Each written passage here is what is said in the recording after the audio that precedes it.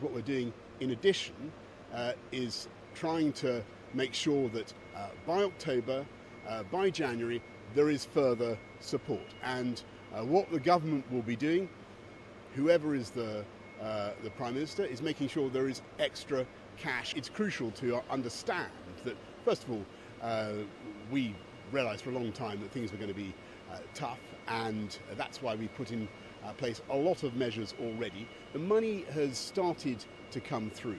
I think it's very important for people to understand most people have not yet received the help that the government has already allocated. So over the course of the next couple of months, you're going to see about 8 million households get another £326. You're going to see everybody in October get help with the energy support scheme.